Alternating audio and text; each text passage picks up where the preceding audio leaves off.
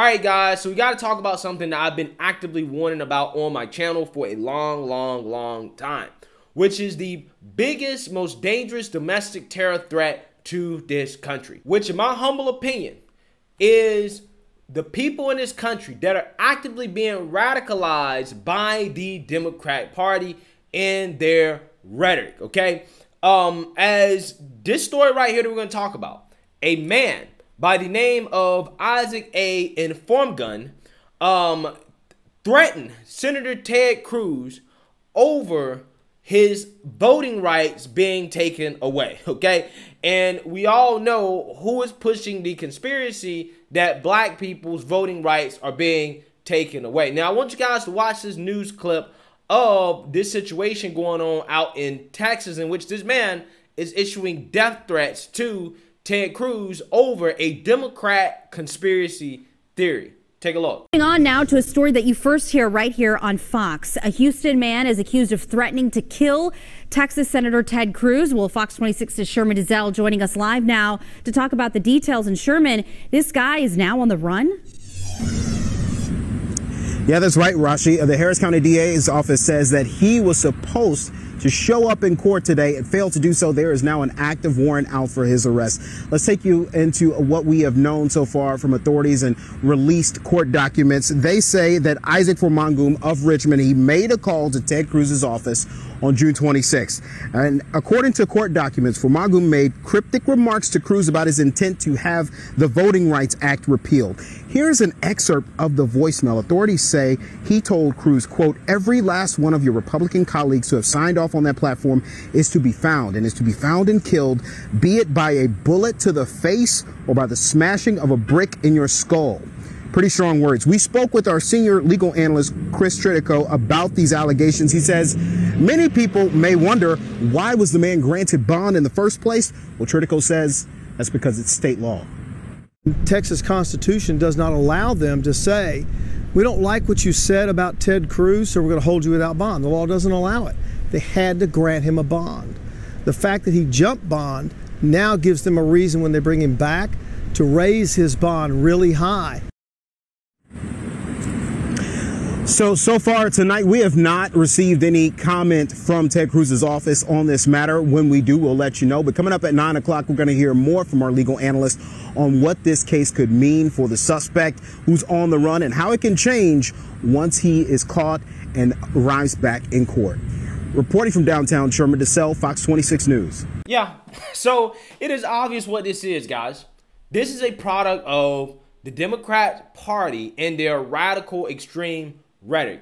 They are actively radicalizing people in this country, especially so-called minorities, right? And so-called people of color and people that are supposedly discriminated against, okay? That is what they're doing. And this is the result of that, okay? You have a man whom, based off a Democrat conspiracy theory that the Republican Party is trying to take away black people's voting rights, basically issued a death threat to a senator, okay? Now, are you going to see any Democrats come out here and condemn that, right? Are you going to see them come out here and say, no, this is wrong, okay? You should not be threatening politicians.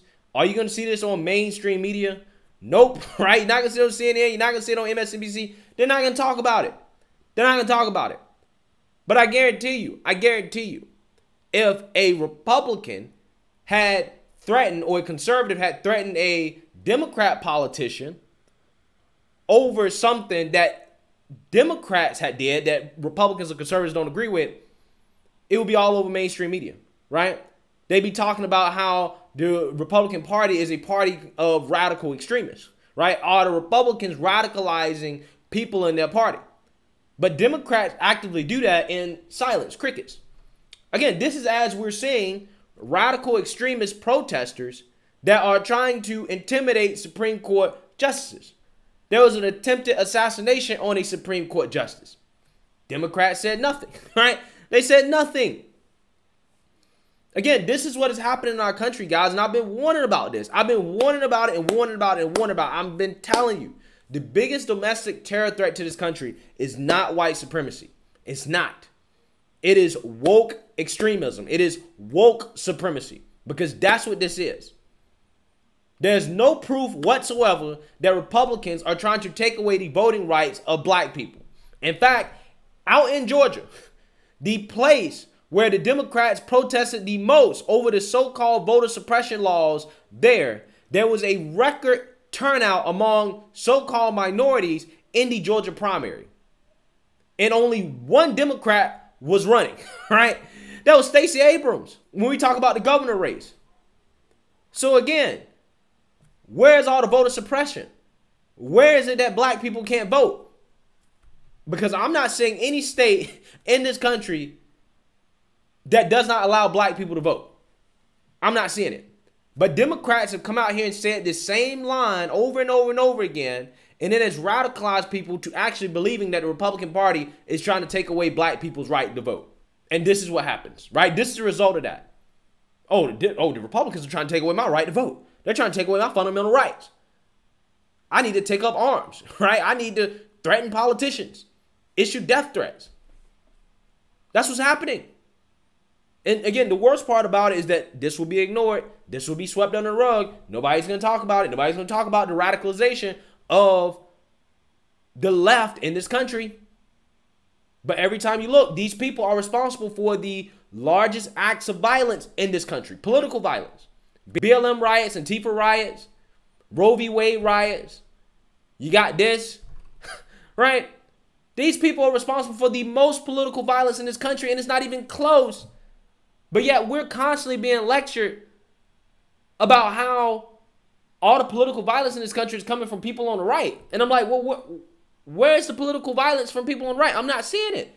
In between a few instances that are few and far between, that are one-off. Political violence from the left has become normal, right? It's been normalized.